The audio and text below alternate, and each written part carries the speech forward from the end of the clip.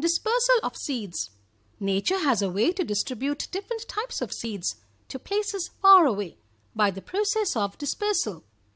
Dispersal is the process of scattering of seeds far away from the parent plant. Agents of dispersal. Different seeds are dispersed by different agents. Wind.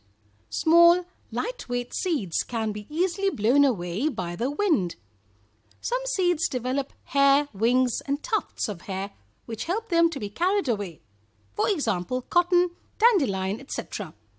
Water. Seeds having waterproof covering and those growing near water bodies are dispersed by water. For example, seeds of coconut have a fibrous husk that helps it to float, and the lotus has a spongy and light fruit which helps it to float on water. Explosion. Fruits of balsam, pods of beans and peas burst open with a jerk or an explosion, scattering their seeds in all directions. Birds and animals. Sometimes the seeds are passed undamaged in the body waste when birds and other animals eat fruits. Animals eat the juicy part of the fruits and throw away the seeds. Fruits of some plants like xanthium, speargrass, etc.